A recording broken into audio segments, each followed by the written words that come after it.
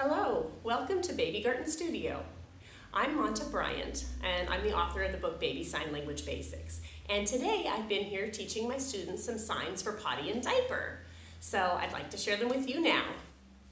So first of all, we should probably start with the sign for potty. The letter T, hand shape, shakes like, ooh, I really gotta go potty. And how about the sign for diaper? This is like the little pins or tapes opening and closing. Diaper. Then the next one would be change. Your fists just simply change positions with each other. Change. And that can be change anything, not just changing diapers. And poop. Poop. Baby's first potty humor. And let's see, how about wash? This is to wash or to clean something. That can also be used for wiping with wipes, right? And wash hands. We always want to wash our hands after we use the potty or change diapers. And then I have a few opposite signs we can learn now that work well with potty and diaper. First one would be wet. Wet.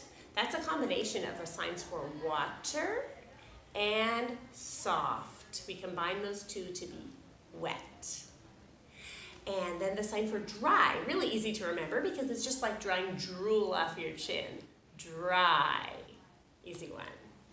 And how about dirty and clean? So that really requires some appropriate facial expression. Ew, dirty. Want to make sure you make that ew, yucky, dirty face. That's dirty, don't put that in your mouth. And then clean. This is the adjective for clean. All clean. So we learned the verb to clean something. We clean your bottom, and then we put on a nice clean diaper. All clean. And a couple more. Up and down and on and off. On and off.